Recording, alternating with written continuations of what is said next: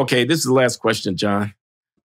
In recent years, it seems the quality of the leading liberal Black public intellectuals appears to be declining. In one generation, we've gone from Cornel West, who, whether or not you agree with his views, is undeniably brilliant, to Michael Eric Dyson, to Ta-Nehisi Coates, to Ibram X. Kendi. I think that's a smooth gradient down. That's me adding that. Whom Glenn correctly characterizes as an empty suit. What do you think explains this decline in quality? Do you agree with the premise? Do you have an account?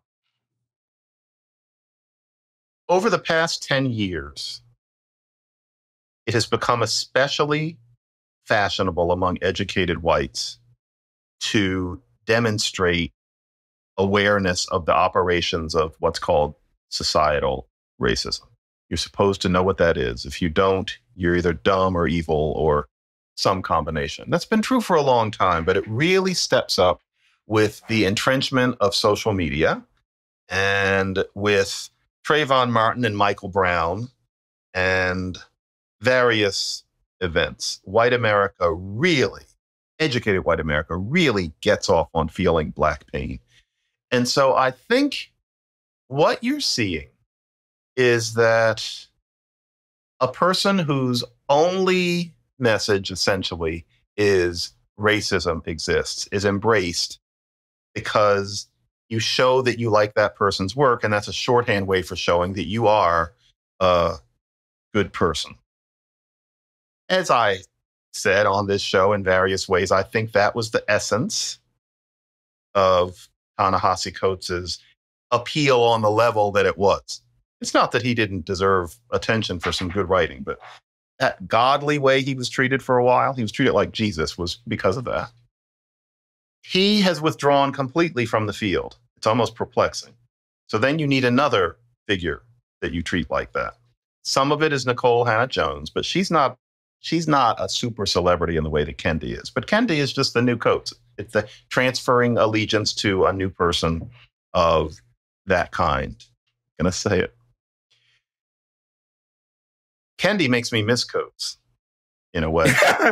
I mean, I used to sometimes say I wished Coates brought more to the plate, but God, Coates is Heidegger compared to Kendi. But they are basically the same thing.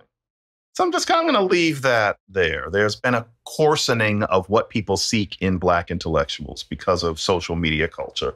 And it means that somebody who has that one message that racism still exists, can get a whole lot more traction than they would have 20 or 30 years ago when you had to have more to say than that. And so, for example, Michael Eric Dyson, that's what he's all about too, but he can approach it from so very many different angles.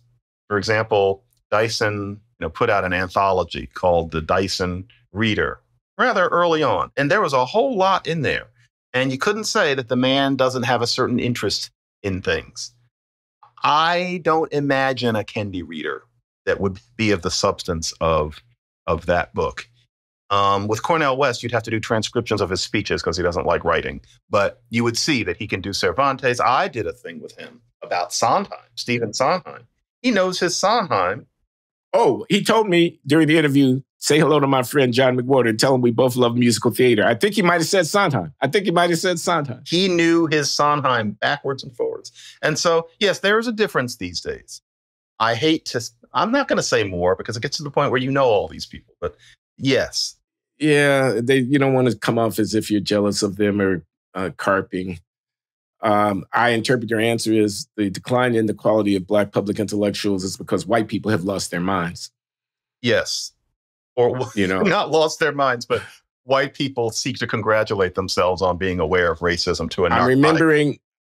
I'm remembering a David Brooks column in the New York Times around the time that Between the World and Me was hot. That was entitled Reading Ta-Nehisi Coates While White. You've heard of Driving While Black? Well, David Brooks is reading Coates while white. And I shook my head at that. I say, man, you white people have gone crazy. I'll say this about Coates. He can write. I mean, I've been teaching. I was just out at the University of Austin, as I might have mentioned when we had the biweekly conversation earlier, teaching a summer course, week-long, meeting 90 minutes in the morning, 90 minutes in the afternoon, a seminar with 20. I assigned Coates' essay on reparations from the Atlantic, that long piece that he did, that Very iconic writing. piece. Yeah. It's lyrical. I mean, we took the argument apart and dissected it and parsed it and rebutted it and so forth. But the writing is just kind of it's not half bad, and the writing in Between the World and Me is not half bad either. Mm-hmm. I think he was a writer, and he was somebody who thought passionately. Yeah, definitely. It was frustrating sometimes to be to be working while he was the dominant voice, but a little bit of retrospection makes me miss him a little bit. Yeah, he wasn't nice to me, or to you, but he's still with us. He's just withdrawn from the field. I gather he's writing for Marvel Comics or something like that. That's what I've heard. Apparently, you have to give it to him in a way to really figure I have said what I have to say, and I know it, and now I'm really not going to say anything. Barely anything after George Floyd, even. And he's a little bit now and then, but he's done. He wants to do other things. I admire that in a way. He doesn't want to spend his whole life saying the same thing over and over again. None of us should. I think he did the right thing. I like that.